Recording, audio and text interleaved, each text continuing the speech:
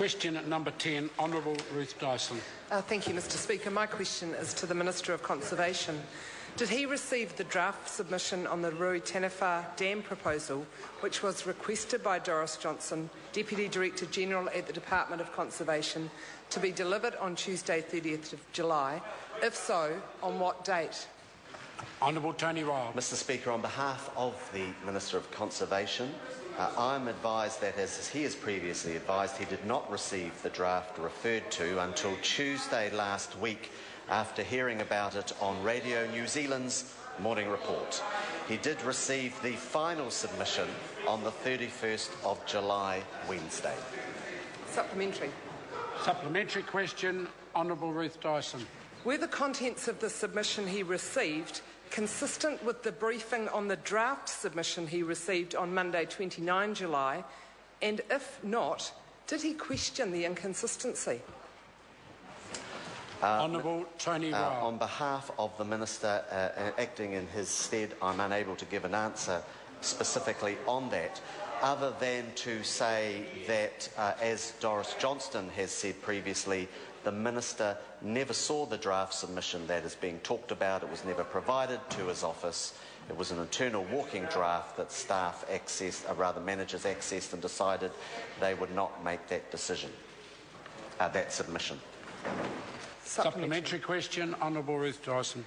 Why did he say to reporters on Thursday 19 September, quote, "There was no mention to me of a draft submission. I did not know of the existence of a draft submission," when he was briefed on the content of that draft submission on Monday 29 July, expressed concern about it and asked for a copy of it before it was submitted? Well, on behalf Ryle. of the Minister's been quite clear. If you look at the note, that he's received, he's been advised that the Ministry was evaluating the proposed plan, and at a preliminary view is that a submission should be lodged on the plan. As Doris Johnston made very clear, quote, "The Minister did not play any role in my decision-making." Point of order. Point of order, Honourable I'm sorry to interrupt my colleague, but 3 times the Honourable Ruth Dyson accused the Minister of lying. Now, that is not parliamentary language, and I ask her to withdraw that. If the Honourable Ruth Dyson did so, that is unparliamentary. Would she stand withdraw? I withdraw and apologise. Thank you. Supplementary question, Honourable Ruth Dyson. When and how was he informed that a senior staff member resigned? Order. I'm going to ask the member to start that again. I couldn't hear above the interjection. When and how was he informed that a senior staff member resigned because the original submission on the Ruataniwha Dam proposal was withdrawn?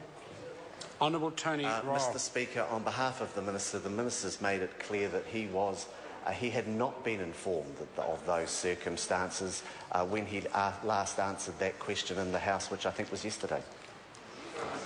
Supplementary question, Honourable Ruth Dyson. Is he ruling out any link between the withdrawal of the original submission and the staff member's resignation? Honourable Tony Ryle. Mr Speaker, on behalf of the Minister, I'm not in a position, as the Minister answering his stead, to be able to comment on that. But because that would actually be up to the employee to talk about. The real issue, though, here is the suggestion that the Minister... Point of order.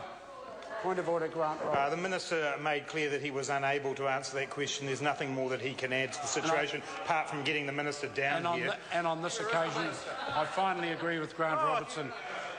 Further supplementaries. Question number 11, Honourable Tau Hanare. Speaker, my question is to the Minister of Customs. What is Customs doing to stem the tide of illegal psychoactive substances? Mr. Honourable Speaker. Morris Williamson. Mr. Speaker, the New Zealand Customs Service is dedicating a lot of time and resource to stopping illegal psychoactive substances crossing our border. Just yesterday, sir, I announced that tens of millions of dollars of psychoactive substances had been intercepted at our border in a 7-month operation called Operation Static. The harm prevented to our communities is substantial. For example, seizing 80 kilograms of Class C analogues worth $21 million, sir, prevents $32 million of harm in our community.